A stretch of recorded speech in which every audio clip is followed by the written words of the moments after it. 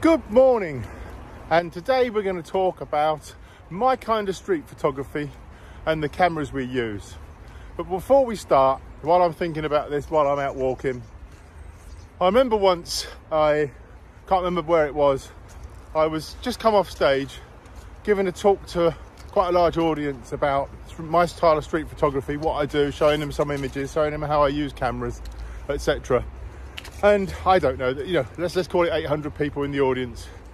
And I came off the stage and people asked questions, and this guy came up to me and he said, why don't you be a man and hold your camera to your eye and take people's photograph like that? What shocked me was I'd just done two 45-minute talks on exactly why I don't do that and exactly why my street photography style is the way it is. And also, I just stood on stage in front of 800 people. I don't have a problem with going up to someone and putting a camera in their face. It's just not my style of street photography. We all have our own styles. We all have the own way we use a camera. And whatever works for someone, as long as they can produce the goods. I don't think I've ever met anyone yet that's criticised my work online or to my face, which is pretty rare. But I don't think I've met anyone yet that's criticised my work that can actually show me their work, any of their work at all, anywhere. I don't think I've actually seen anyone's work that ever criticises a lot of people. The biggest trolls online, you don't see their work. You can't find their work. There's no links to their work. They haven't got any bloody work because actually they're shit. They can't take any photographs. I don't like using that word shit for people that do into photography, because I believe anyone should be able to pick up a camera and go and take photographs and enjoy it and shoot their style of photography any way they want. But I don't think they've got the right, when they haven't got a body of work and they haven't got a clue what they're doing, to criticise other people, especially pay to come to see someone talk and then come up to us afterwards just to try and put them down. We all shoot in different ways. I shoot 3 different ways actually, maybe a few more. When you look at the people of the past like Cartier-Bresson, Vivian Mayer, and I'm going to go on to all Elliot, Witt, everyone. I'm not going to go through a whole list of brilliant street photographers, but Vivian Mayer used to look down into a ground glass viewfinder. So she never actually really stood there looking at the subject's eye level. And that's why some of her work is amazing candids, and even her self-portraits are so good, because she's not looking where you think she's looking. And if you look at a lot of my work, you think I'm holding a camera to my eye and taking the photograph, and then you think someone's staring me back. They're not, because most of my work's taken at waist level as well, because it's where I prefer the camera to be. So it really, really is about personal choice. And you don't want to all be the same. If you actually go on a landscape photography course, everyone's got their tripod at the same height, all in a row in the same place. They're all getting the same picture, just 2 foot to the left or 2 foot to the right of the person that's just taken another one. What's the point in that? So the whole point of using a camera is to be completely different. So I'm going to talk today about my style. It may not suit you, and I'm also going to talk to you how my style's changed since my stroke, and how I've just had to get another camera because of the way it's changed. And so yes, you have now got an excuse to go out and buy more camera gear if you need to change your style. So then, let's get into this. That's better. Back in the warm, I can talk to you properly now. So, I suppose I better start with the history of cameras. And I'm not going to go deep into the history of cameras, but if you look back in the history of cameras, I watched a whole program once day on cinematography and the man that invented moving film and everything else, and it's quite a sad story. And times change. When cameras first came out, we had these wooden cameras with wooden legs and plate cameras and all the other types of different chemistry that was used to create and make photographs. We're way beyond that. But in the process, even I, as a child, when I started out at whatever, 7, 8 years old, I started off with 35mm film, 120 film in a roll camera, this, that and the other. You couldn't even see the image before you'd taken it. I remember going out one night because I wanted to learn how to do long exposures, and at the end of the day it's trial and error, and I'd go out and stand by the side of a road to catch light trails. and shoot 36 rolls of completely black film because I've or completely white out film because I've under or overexposed so badly, I don't know what I'm getting. So the whole process of learning to use the film and the cameras and develop and process was a very, very intricate process. And as an 8-year-old or even younger, the whole process of learning to develop and print and everything else was a huge process of photography. And you learn so much about f-stops, the exposure triangle and everything else about an older style camera. It's unbelievable. And before that, it was mostly about the chemistry because the lenses were crap. And it wasn't a long time before they developed great lenses for cameras. So cameras have changed over the years and we've adapted and changed with them. It's basically easy now. A lot of people think you can just go and buy a camera and use it out of the box. Yes, you can, but you can't take great photographs with it. The camera takes a great photograph. If you point it somewhere, 9 times out of 10, it will focus and take a photograph. What it's of, who knows? It could be something completely ambiguous like a brick wall, a tree, this, that and the other. So the camera could get it right. The camera could expose properly, focus properly, get a nice photograph of a part of a tree. But there's a lot more to it than that. There's a lot more about composition and everything else, which isn't part of this video. Today is just about cameras and how cameras change and for a little bit about how that's affected by photography. Our camera needs change and our cameras change. I said a little bit earlier on about Vivian Mayer used to go out with a Rolleiflex camera, ground glass screen in the top, hold it down like this, look down inside, compose and take the photograph. Perfect. For her, she didn't have to look at her subject, she just looked down in the ground glass finder. You'll see some photographs where she took some selfies, where she's holding the camera like this and she's actually looking, in theory, at the camera. How can she do that? Because she's already looked, seen, composed, and then looked up and then pressed the shutter. The work was all done here. Ironically, that's a possibility that she did that, but the way I work, which I'll come on to at the end of this video, is no different to that. My whole process is almost the same, but with a modern style camera. Now, I'm going to come on to that towards the end of how I work and why it's very much the same as Vivian Mayer at the end. I'm just going to talk a little bit cameras first and photography. The first thing to look at is this. And people say this, but it is and isn't important. People say the camera doesn't matter. And to a huge extent, it doesn't. And I think a lot of that comes by people can just get a camera and call themselves a photographer, and they're not a photographer. They're just a camera owner that takes pictures. There's a lot of difference about taking a great picture and photography and art and everything else. And it's too expensive for just one short video. I will explain this. The art world basically works by how well known you are, how popular your art is, how your work stacks up with someone else that's actually selling at a really high rate. So let's put it this way. If you're having an exhibition with someone that's selling their paintings for £1 million and above, and you're exhibiting with them in a gallery, the chances are people are going to wonder, oh, this person's work must be really, really good because it's in a gallery next to this person's. So by exhibiting with different people of different fame and different qualities, it brings your work up. Now, I'm not going to say because you're exhibiting your work as an artist with £1 million photography, you're going to sell yours for £1 million, but people are going to start getting interested in your work. It's as simple as that. So photography exhibitions and art exhibitions is how you get really known in the real photography world and the art world. And people do look at your work online. They do appreciate your work online. They look at your Flickr, your Instagram, your website, and they look at it. It's not the same as unless you've been in an exhibition or you've had your work printed.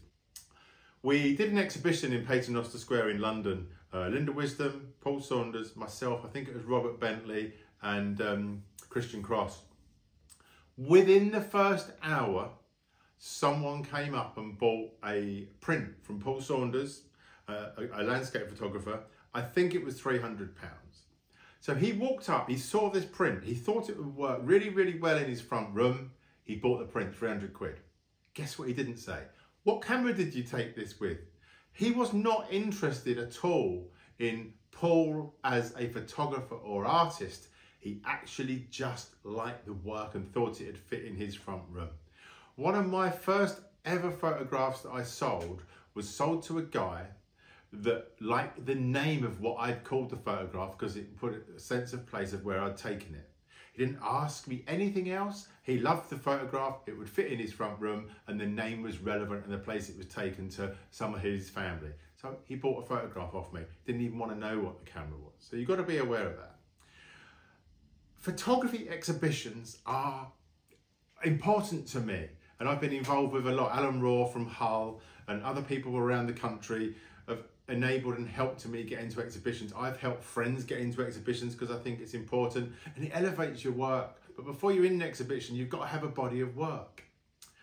Now, I've exhibited with Paul Saunders, Brian Griffin, Marilyn Stafford, John Bulmer, Tom Stoddard, Peter Dench, loads of different photographers. And one of the things I get out of it is I look at their work and I look at how they've put their exhibition together and curated it, and it makes you really want to strive to do better and do more. Obviously, this all came to a bit of an end for me when I had my stroke, and it sort of finished my exhibition days, possibly, but maybe I'll come back to it, I don't really know. But it's who you exhibition with, and when you're walking around an exhibition and when you're taking all the exhibition in, and if anyone's been to one of mine, you'll actually understand that. When you go to an exhibition, you look around, you're looking at people's work, you're looking at their body of work, how they're doing, what they've done before, maybe the work that's with them, the other people's work. How is it compared with this person's work? How is it compared with that person's work? Is it any good? Now, I'm not going to tell you who this is, but I walked in an exhibition one day and I thought, knowing about this photographer was really great. I looked at his work and I found it completely lacking in any skill in photography at all. And I actually wondered how it even got to the level he had. The horizons were all wonky, the buildings weren't straight. It was an absolute disaster. And when you actually look, you think, blimey, this person is known as, you know, this sort of level in photography. And there's something I'm missing. I don't know what it was, or maybe I'm not. Maybe it's a bit Emperor's New Clothes. I don't really know. So what you've got to look at is no one's interested, even me on that day. When I was looking at this person's work, I wasn't thinking, what camera did he take that with? I was thinking, actually tell a lie, I did think that. I think this was probably taken such a long time ago, he probably didn't have levels in his camera and everything else to actually realise it was all wonky. But he should have been able to understand that. It's one of my basic things I learned when my uncle taught me, which I'll come on to that story. I probably told it in one of my other videos, but my uncle taught me all about horizons and levels and everything else and the way the brain works. And if you can't see that, what else can't you see? But I'll come on to that at a later date. It's not really one for this video. My style of street photography has evolved over the years with my cameras. And when I started out, I started using film cameras and I photographed people and landscapes.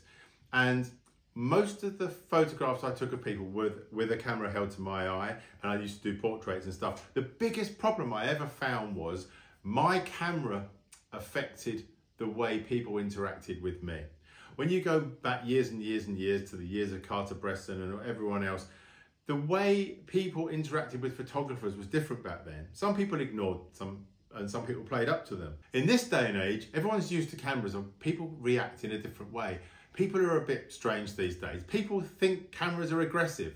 Considering the fact they're filmed probably everywhere they walk in this country, people seem to have a real big problem with having their photograph taken. But my style of photography is all about photographing people without changing the dynamic in the scene. In other words, yes, in some of my work, if you go and look over onto Instagram, some people appear to be looking at me. Some people do actually look at me. But most of the time, my ideal shot is looking, seeing a scene evolving, changing, and about to happen, and capturing that moment as if they didn't know I was there. And I have evolved a style to do that, and I'm having to evolve a style to do that again. My style has also changed because of the projects I've done. My reflection project, my litter project even, my selfie reflection project, my windows project. It's all a bit about shops and windows here. My coffee shop project. But I've done lots of other projects before these even came about. And a long time ago, I did a colours project, and people are doing these sort of projects these days when they first do photography with smoke trails and all these things. I did all those when I was 8, 9 years old. So when I talk about stuff, I'm talking about stuff that I've done over the last few years and stuff that I might want to do in the future. But so my photography has changed and evolved, and so have cameras, and that's the most important thing to remember. Still photography is very interesting and unique. I've done video as well, and it's very interesting. When you shoot video or you make video or you make films, you have to collaborate. You have to collaborate with artists, you've got to collaborate with the performers that are in the videos, you've got to collaborate with the sound people that are involved in the video, you've got to collaborate with makeup artists, you've got to collaborate with all these people to make a video and make a video work. As a still photographer, you're quite lonely and you do it all on your own, which creates another problem. It's a really bitchy industry. I call it incestually small industry, the photography industry. And social media has made it so much worse. If you go online, people are proper nasty online. And that can actually be nasty exhibitions, and they can actually be nasty for no real reason except they're no good at what they do, or they do not understand it, which is done in Kruger effect, which I talked about before, which I'll talk about again in another video because it's still relevant as today as when I talked about it before. You've got to ignore all the camera chit chat and crap about cameras, and this camera's best for this and this camera's best for that, from people that do not know what they're talking about. At the end of the day, the street photography, some people say it's bad about all the bitchiness and nastiness, but the street photography side isn't as bad as the wildlife side and the landscape side, trust me, because there's more people doing that than there is of street photography. Street photography's got more popular over the years, and trust me, it's as bitchy as hell. I think I got put on a list once of I come out 4th or 5th best street photographer in the world or something or another. I don't even know how, because as I say, I think my work's crap. But at the end of the day, I got put on this list. The people that were slating the list, and I just thought, it's just a list. It doesn't matter. It doesn't mean anything to me as it does for the people that voted for me to be on this list. I don't know who voted for me to be on the list. I don't even care. I'm just going to carry on doing what I'm doing and shooting villains. But it was the nastiness of the people saying, how did he get on there? Who cares? It doesn't bother me. I think it's funny. I found it more interesting looking at the people that were getting upset about it than anything else, because most of the people that got upset about it, I couldn't find any of their work. We go back to that same old thing again. These people that moan and groan and sulk and bitch, they haven't got any work. They don't take any photographs. It's a bit like art and artistry. These people that say, oh, he's a shit artist, he's a shit artist. At the end of the day, how do they know? I can't see any of their paintings. I can't see any of their drawings. I can't see any of their sketches. It's just ridiculous. We cannot have these people deciding what we do and say. And I know this is about cameras as such, but it's really about photography and the cameras we use for it and why that's important. At the end of the day, no one really, unless you get really into art, no one buys a painting for their wall at home and thinks, I wonder what brushes they used. I wonder what terps they washed their brushes out in. I wonder what they did with this, and I wonder what they did with that. They don't think that. Only people at the top of their game, and probably the artists themselves, think, oh, look at the way those brushworks move. Look at the way that palette knife's been used. Look at the way that's been done. I wonder what pigments he uses. You've got to be up there at the top of your game in the photography game or the art game to start looking at stuff like that. At amateur level, or even just starting out in photography and everything else, getting the camera that works for you is the most important thing. One of the things that does happen in this day and age is social media is good for getting your work out there, but it's really bad for knobs and idiots to start causing you shit and problems online, and also slagging you off and upsetting people and everything else. I've got loads of stories to tell about that. But at the end of the day, one of the other things that isn't helping is brands. Now, someone can use clever algorithms to build themselves up a really big 300,000 follower Instagram account. If you look at their photography and their work, it's very average, or sometimes very poor. What they've done is they've gamed the algorithms to get themselves 300,000 followers, and then the brands find them and think, oh, they'll be really good for us, help us shift boxes. Because at the end of the day, you've got to remember, brands really are all about shifting boxes. Fujifilm are a little bit different, but I'll come on to that. But they are really about shifting volumes of boxes. And the more volumes of boxes they can shift, the happier they are. So they're happy to take on all these ambassadors that have got loads of following just to get their products out there. But what you've got to remember is if you look at some of the work that's on there, it's absolutely rubbish. And some of the brands do a really, really good job of getting these people. I'm not going to mention who does what, but some just give these people cameras and say, off you go. Do you know what I mean? They go and take a few photographs and got themselves a nice camera, and that's it. At the end of the day, the brands are not helping at all whatsoever. In fact, I was looking at a brand years ago and they asked me to look at their camera.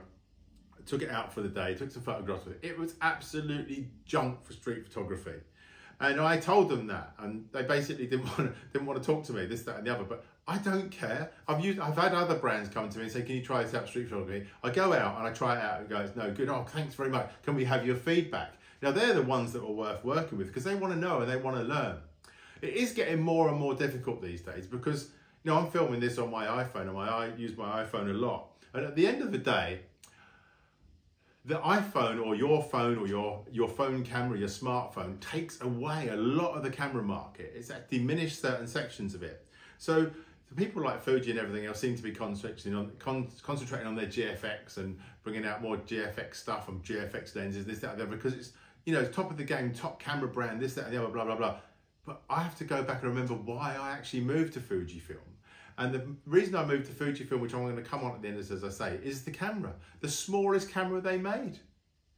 The funny thing is, the smallest camera they made, the X100, when it first came out, it was a very difficult camera to use. And one of the main reasons it was a difficult camera to use, not so much for myself, is because when it first came out, it produced absolutely fantastic black and white images and colour. I still believe to this day the original X100, one of the best camera sensors in any camera.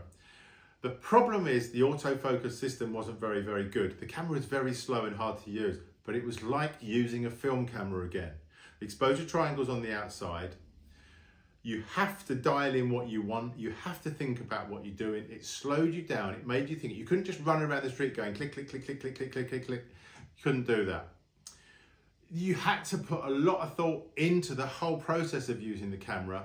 And the first thing that happened was, it was professional photographers with I had a Nikon D3S at the time, and I changed to an X100.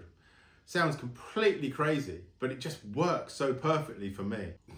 Using the X100, first of all, I had to zone focus, I had to think about what I was doing, I had to compose the image, and I had to shoot the image very, very slowly. If I rushed into it, the camera wouldn't do the job I wanted it to do.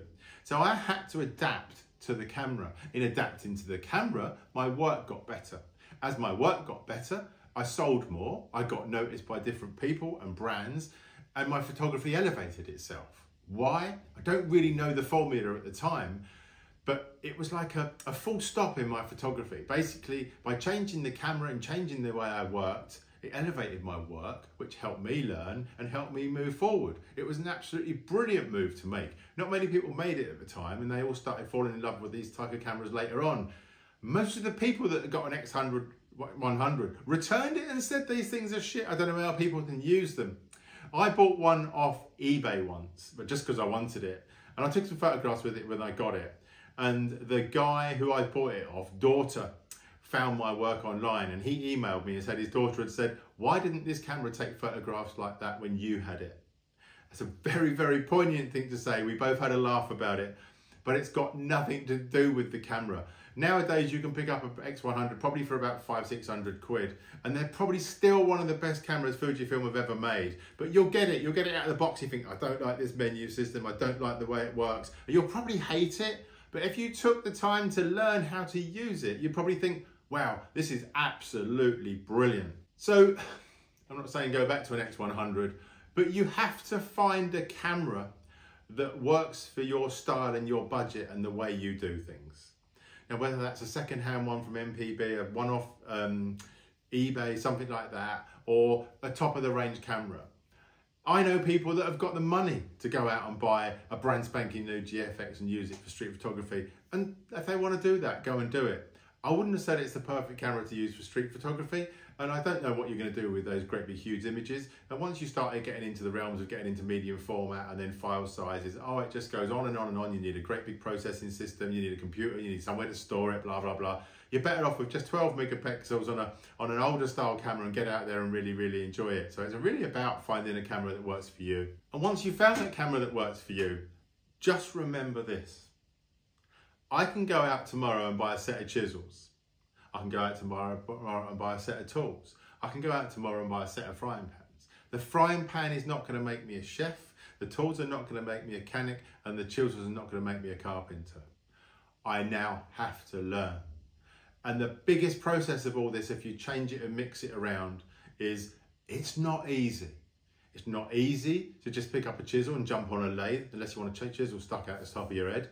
And it's not easy to suddenly get a set of tools and take a car apart and put it back together again. You have to go and learn. The same as art. I'm doing art at the moment, which I'm coming into later videos. I'm learning all about papers. I'm learning all about paints. I'm learning all about pens. I'm learning all about different pigments in paints, different paper grades, it's just a minefield. I did all this at school and I'm having to relearn it. I'm starting to sketch trees, and this, that, and the other. My trees are crap. I've shown you a few, and I'll show you some more on my Instagram. I'll show you some more at some point in time on YouTube.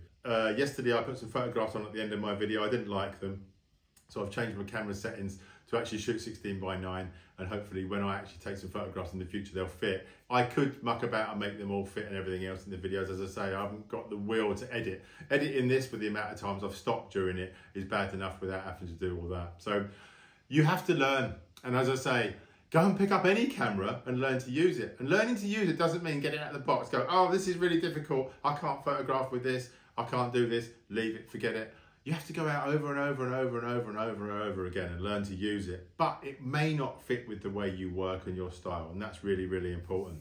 Once you've actually learned to use the camera and you've decided what style, and this is about street photography, so you know, if you're going to go and do landscape, you have to go and study from the masters of landscape. If you're going to go and be an artist, you study from the masters of art in the past. Go to galleries and look at the art on the walls. If you go to a really good art gallery and you look at the art on the walls, you see the way the artists have painted the light in, they've painted the shadows in, they've painted this in, they've painted that in, they've highlighted faces. They've spent hours creating this amazing picture, and so do photographers. So if you're going to do street photography, decide on the style of street photography you want to do, study the masters at that, emulate them maybe first of all, and then find your own style that works for you. I've had many people say, don't be shooting windows like Matt Hart when they teach street photography courses. Well, they can take pictures of windows if they want, they can do what they want. I've learnt one thing over teaching the thousands of people I've taught over the years in photography. They can stand next to you and copy you because they see you take a photograph. Their picture isn't quite the same as yours. It may not be in focus. But once they've left you and they've gone away, they hardly ever do what you're doing. Even if you show them how to exactly process an image, they can't repeat it over and over again like you do, because it's about a feeling you have, and the way you see it and the way you work is personal to you. So if you create your own style and your own way, and you study this person and that person, and you pick up a little piece from this person, a little piece from that person, as I said earlier, making film is all about collaboration. If you go and sit in a coffee shop and you talk to other street photographers, you're not going to steal all their ideas and their work. It happens sometimes. I've sat in coffee shops before and I've talked about a project I'm doing, and then 4 or 5 people are copying the project. That's up to them. It's my project, I started it. What they don't realise is what I'm learning from it and what that will lead on to in the future. And most of the projects I've done turn into exhibitions, or they did do in the past. And most of the people that have copied me have taken 3 or 4 images, stuck it on social media, and you never see it again. Whereas I'm working towards an exhibition. So I may have shot, you know, a couple of 100 images that year, and then 12, 24 will end up in an exhibition. I'm shooting for a completely different reason to everybody else. And that's really important. So what do I use at the moment? The truth is, for my travel and landscapes, I just use my iPhone. I've got an iPhone 12 Pro Max, and I shall skip this year's iteration, which is the 15, and I shall probably get next year's. I always leave it 2 years. It works for me. I've got 3 lenses on there that work for me. It edits, it does all I want to do. I can print A4 to A4, slightly bigger than A4 if I want to. It works for me. I can put them on Instagram, I can put them on my blog, I can put them on here if I want to. It works for me, and they're only for me. I've had a GFX, I've had loads of different cameras, I've taken all different types of styles of photography. I've printed everything else. At 60 years old, all I want to do now is go for a walk and take photographs with my iPhone. Why? My phone's pretty much waterproof. It fits in my pocket. I don't have to carry a bag on my back with anything in it. It really is just the easiest thing for me. When I look back at what I used to do for landscape, I got through 3 or 4 different tripod styles, because back in the day of keeping everything still and steady and moving sort of fine adjustments, I wanted an actual adjustable tripod head. A ball and tilt head wouldn't cut it because you put the camera on and it falls to one side and this, that and the other. So you spend hours and hours and hours learning how to use a camera and take landscape photographs. And then technology, going back to cameras, technology changes. It changes over time. You don't even need a tripod for a lot of stuff these days. It all can be done in camera. It's amazing what you can do with a camera just walking around. Yes, if you want to do long exposures, etc. Funny thing is, I can do long exposures in my iPhone better than I used to do some long exposures on my Nikon D3S, whatever it is, 10 years ago. It's amazing how camera technology's moved on. It's amazing what your phone can do, and the snobbery around it all is just ridiculous.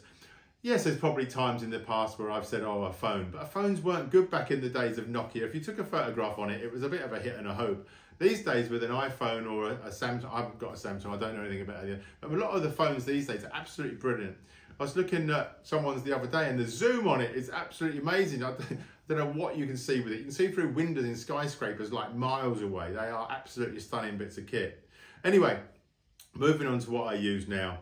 So I still have an X100F.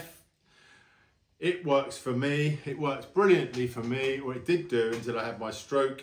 One of the things I was talking about with Vivian Mayer is when she looked down in a ground glass viewfinder to look into the top of the camera, she can see what she's shooting and she's not making eye contact. So what is she doing? She's looking at a ground glass finder, she's framing and composing the image, and she's taking a photograph. What I do with an X100, I'm not going to stand up for the sake of this video, I put the strap around my neck, I get it to a place where it feels comfortable on my body. Obviously it's a lot lower down than this video. And I know where that is. Now, I did do before my stroke. Because what you've got to think is, if you hold a camera to your eye every day of the week and you take a photograph like this, when you're composing and moving the camera fast to get a photograph, you have to start seeing and being a bit of a predictor of the future sort of thing in street photography. You've got to think, if that's going to happen and that's going to happen, what's going to happen next? Is those two people going to come together for a kiss? Is that person going to do a cartwheel or a somersault? Is that person going to look out of that window? And you've got to think, right, that's going to happen. And you've got to bring the camera up to your eye. Most of the time when you're bringing the camera up to your eye, you may shoot before you get it to your eye. If you watch some of the old masters shoot, they've probably gone click, click, click, click, put it to the eye, properly framed and composed, click again. Because otherwise they wouldn't have got the shot. Now the funny thing is, in the process of bringing that camera up to your eye, you're keeping the camera level and straight. You've already get in there, get it to your eye, you go click, your camera's flat, composed, everything's where it needs to be. If you put them on the rule of thirds or whatever you want to use, that's up to you. But the point of fact is, you do that 100 times a day, you don't really need to do that, do you? You can just go click, because you're putting the camera in the same place. You know what length lens you've got on there, you know what's going to be in the frame, you know what's going to be composed, you're going to get the shot. Now then, I had to put it around my neck and hang it down here. So at the end of the day, I walk around with my thumb on my shutter release. I know exactly where that camera's pointing. I can sort of predict what's going to happen on the street. And as soon as it starts to come together, I press the shutter. Now, a lot of my photographs, you'll think someone's looking at me. Very rarely are they ever looking at the camera. They may be looking at me and what I'm doing because I've come in close proximity to them, but they hardly ever look down at my camera. They're sort of looking at me. But where my camera's placed, it appears they're looking into the camera lens, but they're actually not. The problem I've got since my stroke is holding this camera here around my waist and pressing the shutter, I'm missing the shots. I'm getting the shot of what was there, but I'm missing it. I'm not predicting quick enough. I'm not composing quick enough. The photographs that I've taken with this are passable, but my hit rate is, let's call it 20%, whereas my hit rate before my stroke was I could see and compose without holding the camera to my eye and get a shot at 99% roughly. I get them. So I basically found it really, really difficult going back out with the X100, even though I still will use it, but I use it for different things. I then tried to use my XPro2 with the whatever lens, doesn't matter, I've just stuck a lens on here for today. But no matter what lens I put on it, the problem with the XPro2 is when it hangs around your waist, it drops forward. So then the problem is you have to lift it up, hold it in position and try and get it to where you want it. What you've got to remember is, for everyone that thinks, well, just hold the camera to your eye, I don't want to do that, right? We're talking here about what I want to do. I don't want to hold the camera to my eye. It is better with a rangefinder camera because people don't know where you're shooting. When you hold a rangefinder to your eye, they think you're shooting over there anyway when you're actually taking their photograph. Rangefinders do work like that. They are a lot better. I shoot like Vivian Mayer, so why don't I have a old Rolleiflex? Well, I don't want an old Rolleiflex, but in this day and age, a ground glass screen of the old is just like an LCD screen of now. So all I have to do is walk around with this camera, looking down into this LCD screen. Some people I know hold it on their arms like that. There's a lot of difference between holding it underneath your arm, trying to be sneaky with not looking, because your hit rate's got to be pretty poor. I reckon if you put a camera under your arm without looking and swing it around about here and hold your finger on the shutter button and shoot burst, you might get something. I don't shoot burst, by the way. I shoot single frames, and I shoot 1, 2 or 3 single frames, depending on whether I've got the shot or not, or I want more. And the reason I don't shoot burst is because that's a hell of a lot of photographs you've got to go through afterwards, and I don't want to spend my time editing. Also, if you shoot burst, the chances are, if it doesn't focus or get the focus right on the first one, they're all going to be out of focus. So you can end up with 26 images, 56 images, all out of focus, all badly composed, all crap. And now you've got to go through them all in the editing process and find one that works for you. I can't be asked. So basically, I will line my camera up. I always shoot with my thumb, by the way, unless I'm shooting with a camera to my eye. I line my camera up, I look in the LCD, I compose, focus and shoot. With my X100, I zone focus. With my XPro2, I use a combination of zone focus and autofocus. And with this new X-T30, I just use autofocus. Put the focus point on the subject, move the camera about, press the shutter halfway down or use back button focus. Focus, move, shoot, focus, move, shoot, focus, move, shoot, focus, move, shoot. I can see what I'm doing. I'm composing the shot. I'm putting the person where I want them in the frame. I'm getting the background where I want it. I can check the lighting. I can check everything through this nice LCD screen. It's almost the same as using a Rolleiflex camera. It's small, compact, it's easy to shoot. I absolutely love it. So I've changed my style and cameras over the years. I've changed from these two, which I still use, to all sorts of cameras I've had, from Nikon D3Ss to Ricos back in the day, to I've had loads of cameras, Nikon FM2s, as I said. I can't remember what my first camera was. It's Box Brownie, I think. I've had box cameras, I've had Zeiss cameras, I've had all sorts of stuff. I've had Pentax Asheyes. I could just go on about all the cameras I've had. I'm not going to bore you with that. I've had loads of Nikon cameras. Nikon D200, by the way, is an amazing sensor. It's just the same sensor. I think it's Fuji made the sensor, so it's exactly the same sensor that's in the X100. So finding a camera that works for you may work for you today, but it may not work for you tomorrow. The most important thing is to find something that works for you now. I'm 60 years old. I've had a stroke. This works for me now. In 10 years' time, will this work for me? I don't know. It could be a bit too heavy. The screen may be a little bit wrong. I might even end up using a smartphone for shooting street photography, and people might think, oh, you can't do that. But the stuff smartphones can do today, imagine what smartphones are going to do in 10 years' time. There are a few things I don't like about some of the camera technology, the same as I don't like about AI. I don't like AI as such because there's a lot of people out there putting themselves on social media telling us they're photographers. They're not. They're using AI and they're just editors. There's nothing wrong with that. It's just be honest about it. And it's the same as some of the camera technology now where you can move focus points and everything else afterwards. Fine, that's great. But at the end of the day, I wouldn't get any enjoyment out of that. When I used to do macro photography, my thing was never photo stacking. It was always getting the point of focus like on an eye of an insect and make that really perfectly sharp and have the rest of it all just blending out in the background. I think it looked better. There's so many techniques we use these days that I don't think have improved photography. But this works for me today. When I used to do a job, I used to sometimes take my XPro2 or an XPro3 as well at the time. So I'd go and shoot with those two together. And my X100 I would use as well. As I say, I have now got the X-T30. I'm going to be using this camera from now on. I actually use a zoom, and I've spent a long time using primes, and I used to tell people on workshops to use primes. But actually to get this little camera like this and have an 18 to 55 range, flip out the screen and have an 18 to 55 range is absolutely brilliant for me. Saves me mucking about, gets me the shots I need, gets me in close or further back. Brilliant camera, easy to use. I'm not saying go out and buy one. Go and find something that suits you and your needs.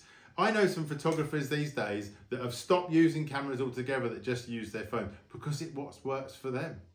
And you've got to think about, what's the end goal? Are you going to have life-size prints on the size of a billboard? Go and buy a GFX or a medium format camera. Are you just going to do stuff on Instagram? Maybe use your phone then. Do you know what I mean? It's just like, where are they going to go? What are you going to use them for? Are you going to do an exhibition now in 20 by whatever prints? Well, if you're going to go and do an exhibition, you want something a little bit better to be able to display your work better. But if you've seen the prints that come out of an iPhone or a smartphone, they're actually quite good. If you've never printed from your phone or your cameras, go and print from your phone and your cameras. You learn so much about it. I'll wrap that up. Quite a lot. I talk quite fast. I've now got to edit this because there's a few bits I went wrong in and I have to change a few things around. I'm not going to put any photographs at the end of it. All my work's on Instagram. I'll put the link below. There's some great photographers on Instagram, and I'm going to talk about some of my friends that take photographs and what their accounts are in the future. Have a great week, and I'll catch you on the next video. Don't like or subscribe because you may not want to bother. See you later, guys.